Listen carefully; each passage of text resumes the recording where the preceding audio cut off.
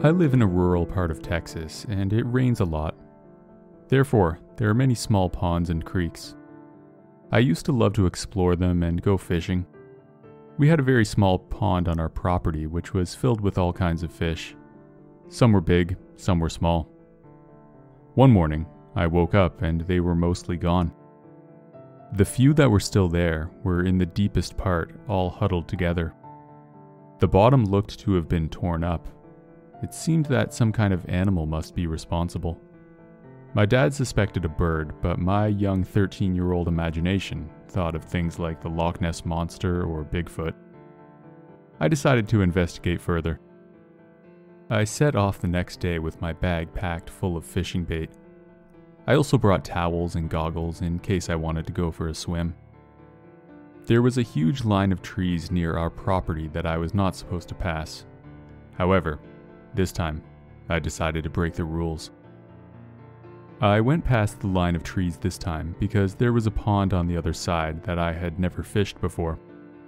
This was exciting for me, and I thought I might even find the mystery creature that visited our pond. It was 4 p.m. and the sun went down at around 6. Even still, I was determined. I estimated that it would be about a 25-minute walk there and back, so I didn't have much time. I was filled with excitement when I arrived. Unlike all my usual ponds, the fish at this one were jumping out of the water. I instantly put my stuff down and was about to get started fishing when the pond went still and I got an eerie feeling. I thought my shadow might have scared the fish, but then I saw something moving quickly in the water, and it was so big that I jumped back instinctively. As I mentioned, I live quite far from the other people, so it would be unusual for an alligator to make its way there. I saw a huge tail-like thing. The reason I say thing is because it wasn't your typical tail.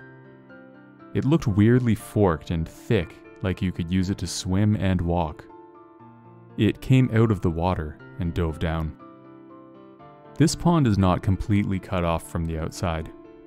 It has 3 small creeks that deliver water into it, so it's not impossible that a larger fish could make its way in.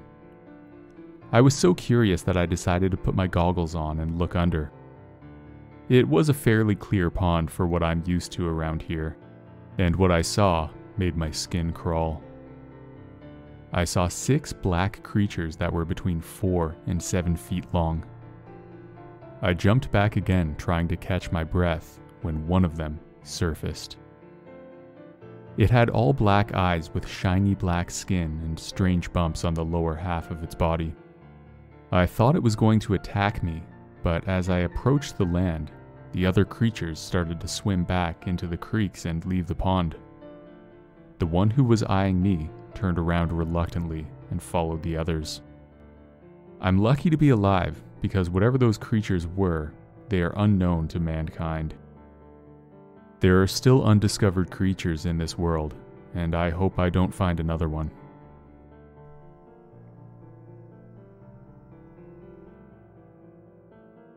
I remember waking up one night to the sound of scratching coming from inside my bedroom.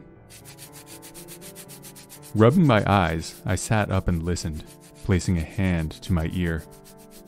The sound seemed to be coming from inside the walls, and it was moving.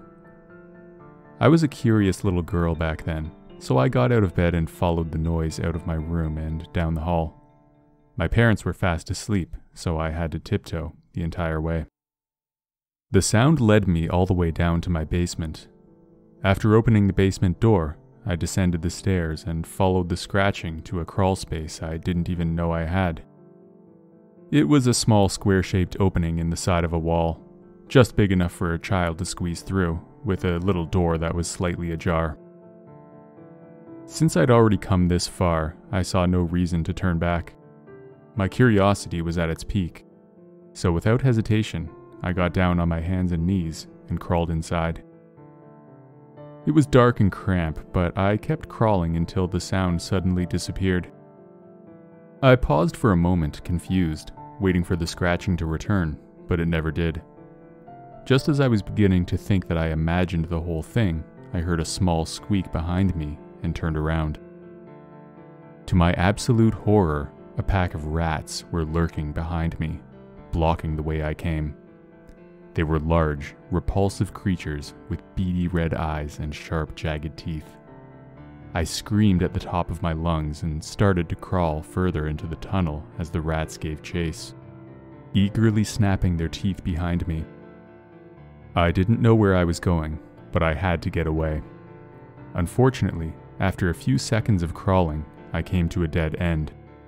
I cried in terror.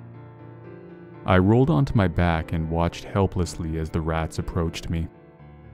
I quickly raised both of my feet off the floor and bent my knees back, preparing to kick them. "Stay back, or else," I stuttered, thinking the rats would actually understand me and scurry away out of fear. But the rats weren't scared of me. And why would they be? Nosy little girls in pajamas didn't come down here all that often, so I must have looked like an all-you-can-eat buffet to them. I sobbed as I laid there, trembling, bare feet raised in the air, waiting for them to attack. As if they were taunting me, they continued snapping their teeth as they slowly closed in. There was no way out of this, and my parents were still asleep. I regretted ever coming down here. Without warning, the rats all lunged at me, ready to feast. And that's when I blacked out. I ended up back in my room.